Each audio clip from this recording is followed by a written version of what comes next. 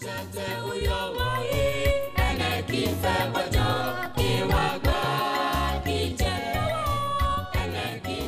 very stingy man spent the whole night drinking, and at dawn, he was drunk. He was on his way home, and he was walking along the river when he slipped and fell into the water. He was drowning when some men quickly gathered and formed a chain holding hands. The man who was closest to the water called out, Bob, give me your hand, give me your hand. And the man who was drowning and gasping for air kept saying, I can't. Luckily for him, his wife showed up at that moment. And his wife said to the man, you don't know my husband.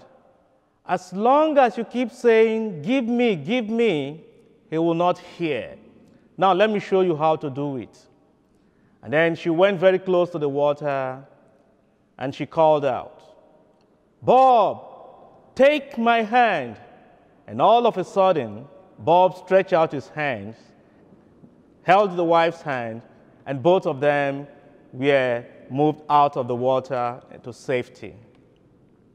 My dearly beloved in Christ, today we'll celebrate the greatest treasure of the church. We'll celebrate the solemnity of the body, the blood, the soul, and the divinity of Jesus Christ, present under the appearances of bread and wine, the most holy sacrament, the most blessed sacrament. Like we shared last Sunday, God does not change. God has no beginning. But God reveals himself to humanity gradually in a historical context.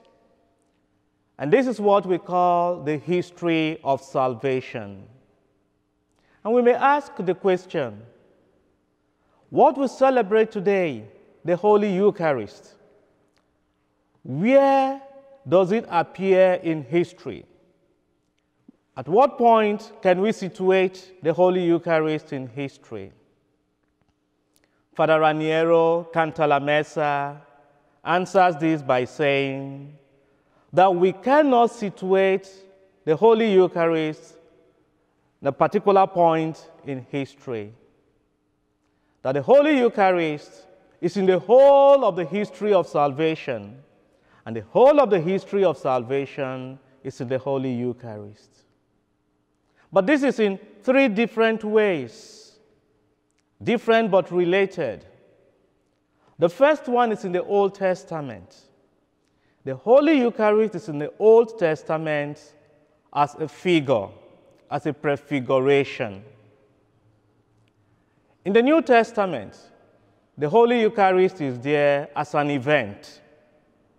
And in our own time, the time of the church, the Holy Eucharist is present as a sacrament.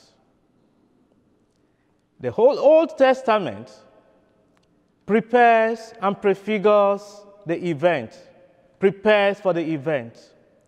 While in the time of the church, the sacrament prolongs and actualizes the event.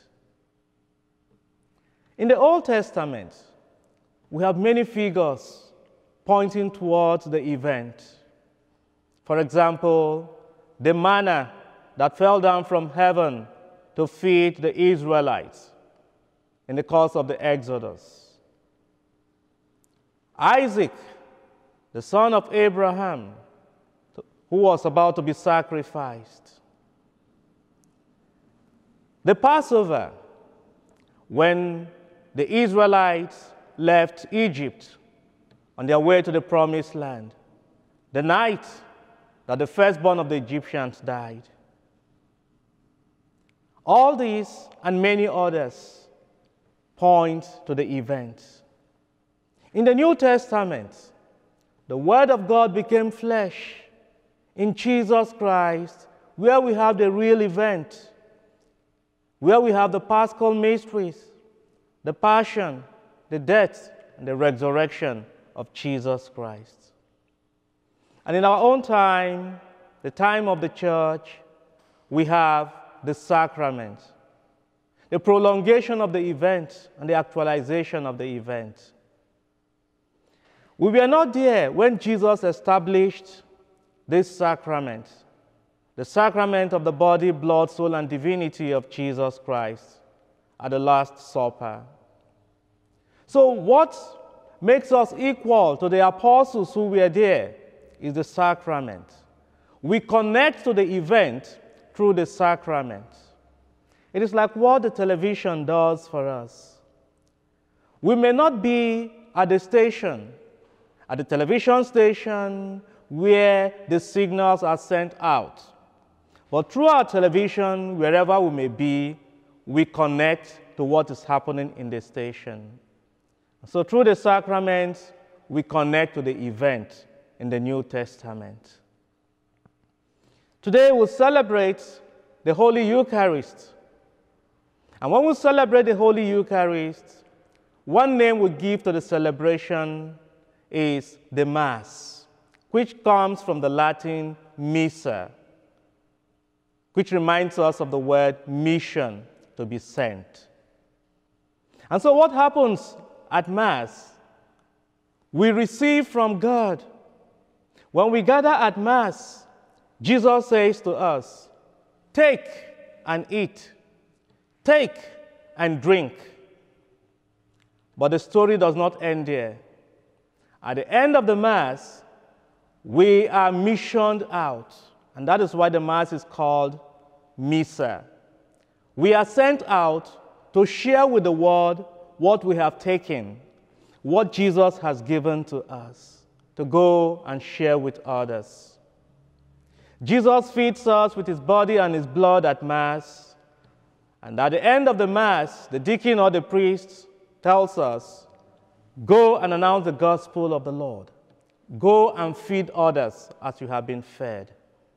At Mass, Jesus washes our feet, that at the end of the Mass, we may go and wash the feet of others. At Mass, Jesus gives us the good news that we may go out at the end of the Mass to become good news for others. And so, my dearly beloved in Christ, if we have been able to hear Jesus say, take at Mass, we also must be open to hearing Jesus say, give at the end of Mass. And as we do that, we will be empowered by the body and blood of Jesus Christ.